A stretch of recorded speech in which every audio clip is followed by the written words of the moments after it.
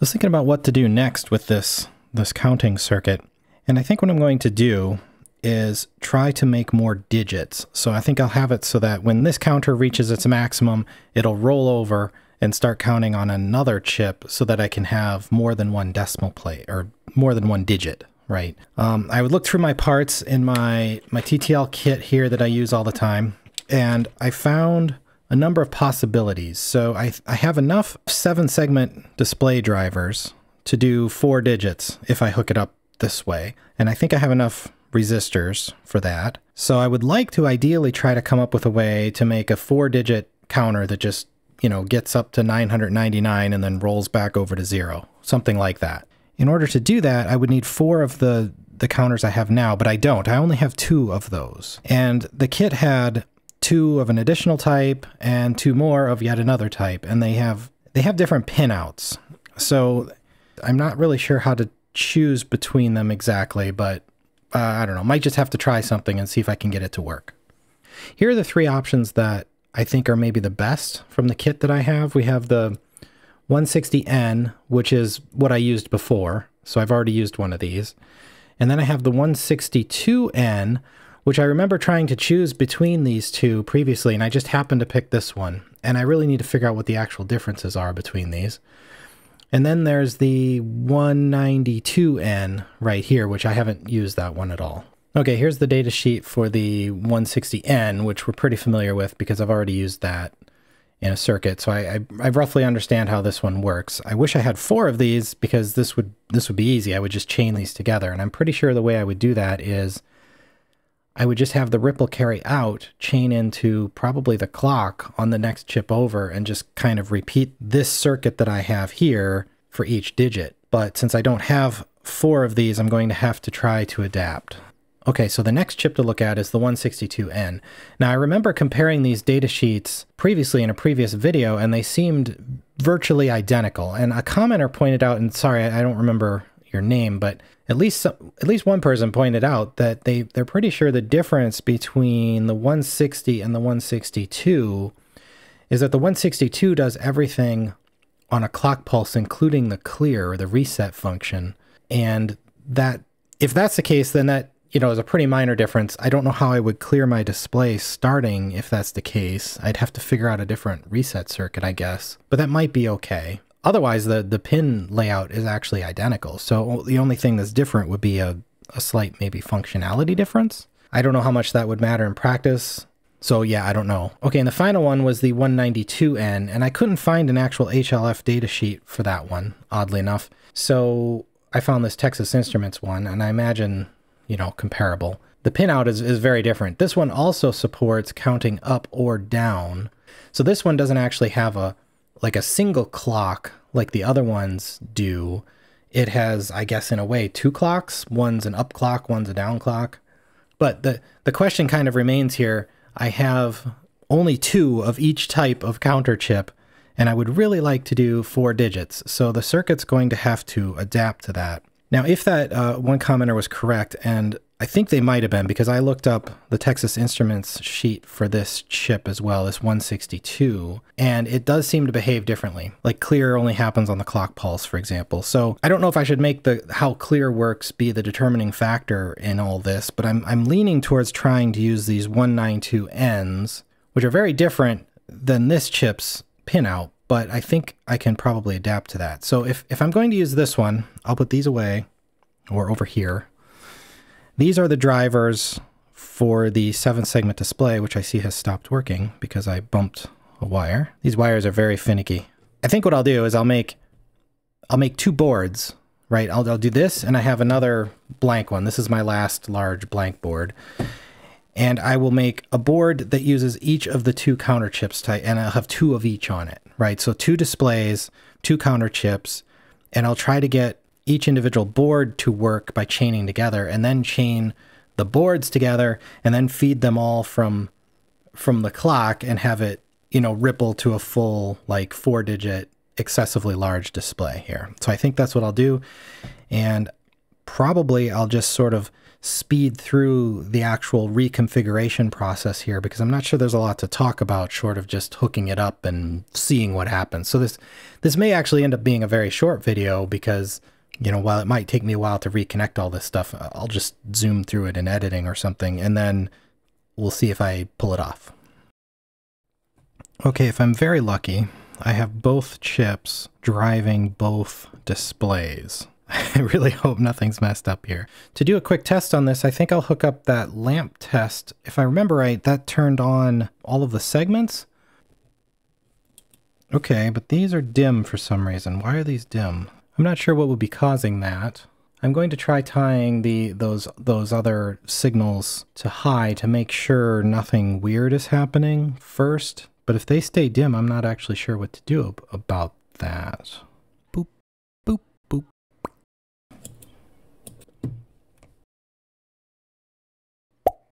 Okay, I swapped out this display. When I was probing around before, when I had first hooked it up and I was checking to make sure the segments were hooked up, I realized on one of the probes, I was connecting VCC directly to the pin and it didn't go through the resistor. And I wonder if I actually managed to kill this while I was testing it.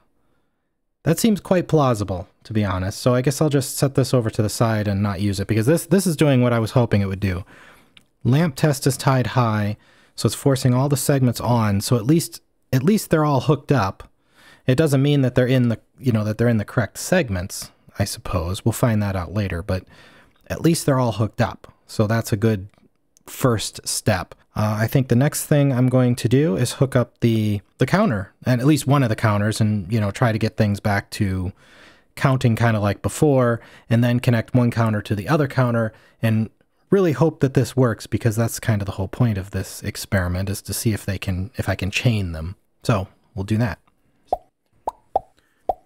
The other thing on the chips that I have to deal with is that they have those inputs for like presetting it to a value. I think I'm just going to leave those disconnected and tie load to high so that it never tries to load. I don't think that should matter. I mean, who cares if it reads garbage? I'm never going to trigger load, so I don't know that it matters, but we'll try that. Okay, I think except for the clock, I think I have everything hooked up. I was just going to test these one at a time, but since I've been connecting them up in parallel, you know, connecting one pin on here and then one pin on here, I think the only pin I need to connect that's left on the counter chips is the clock. So maybe I'll just go for broke here and I'll connect the ripple from this one into the clock of the next one and set up the chain right here from the start and see what happens. Okay, so this here is the ripple output of this. Well, okay, which digits would... This is the ones digit. So I would want to be pulsing this clock and having this one's ripple go to this clock. Yeah. So then in theory, I think all I need to do is ripple this clock, and I might as well bring in the timer. I have that here. The clock should be this pin, pin 2. I think that works. Okay, let's plug in the power. Okay, here we go. Moment of truth. Maybe, wait, no, I have to do something else. These two power rails are connected together, but this chip, or this board, no longer has power, so I need to bridge the power here. Here we go. Ha! First try. I think it's doing it. 9, then that one goes up. No, something's a little off. This is going up too soon, isn't it? That's going up. It hits 9 and then that goes up. You want it to go up when it rolls back over to 0, like on the next pulse. So chaining them together here like this is not quite working. I need to think about this a bit. So the clock is pulsing onto the clock input here. I think it changes on the downward swing. The ripple must not be, it must be turning on 9. Oh, I can slow this down or speed it up. Slow it down. Okay, 6, 7, 8, 9. Right. See, okay. It goes up when 9 happens. The ripple out is probably false or low for all the other digits except for 9, right? So the signal's low, and then 9 happens, it goes up. There might be another way to hook these up. What if we just fed the clock into clock so that the chip is always pulsing with the clock, but we only enable the P because that enables the counting. So on the first chip, we would tie clock and pin 7 together, so it's always enabled on every pulse. But what if instead of feeding the ripple carry, the output, the ripple carry from this chip into clock, we feed it into the enable, and then we just have the clock tied to the same clock source. We want them to change at the same time, so the clocks probably have to be synchronized across all the chips, not chained in this way, perhaps. I don't know, pretty easy to hook it up and test it. Okay, what I did here is not quite what I said I was going to do, because when I went to do it, my brain suddenly shifted and might have had a slightly easier idea. So now it's basically what I said, but there's no reason to tie the clock and the enable pin together on this chip, because I want the ones place to always count on every pulse. So I'm leaving the enable pin pulled high here all the time.